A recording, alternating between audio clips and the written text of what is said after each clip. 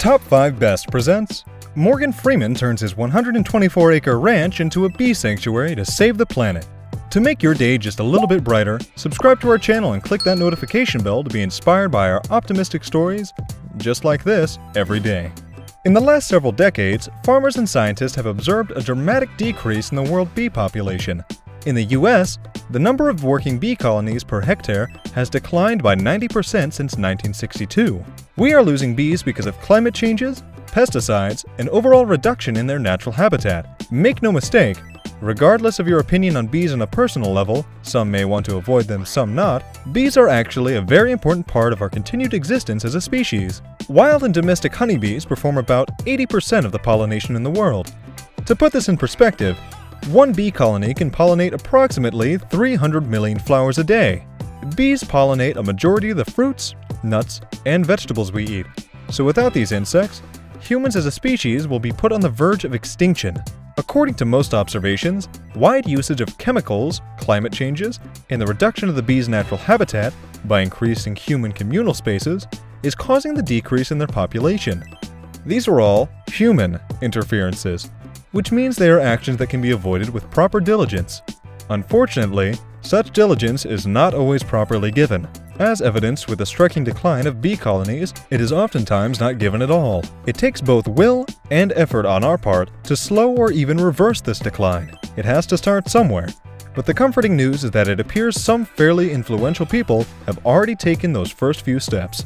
At times, despite knowing at a fundamental level that celebrities are people just like you and I, we tend to almost forget. It's easy to not actively consider the fact that celebrities do indeed live on the same planet as us, and thus are ultimately subject to the same past, present, and future.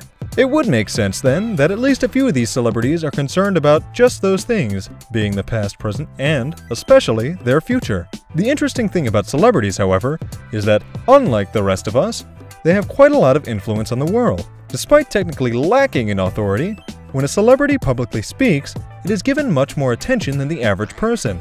As well, let's face it, celebrities generally have more money than most. And money is how you make things happen in this world. You're probably wondering by now what this has to do with bees and their declining populations. Well, if you recall the title of this topic and video, I'm sure you'd be able to guess where I'm going to next. Morgan Freeman, a well-traveled actor who has been seen in many films, owns a 124-acre ranch in Mississippi.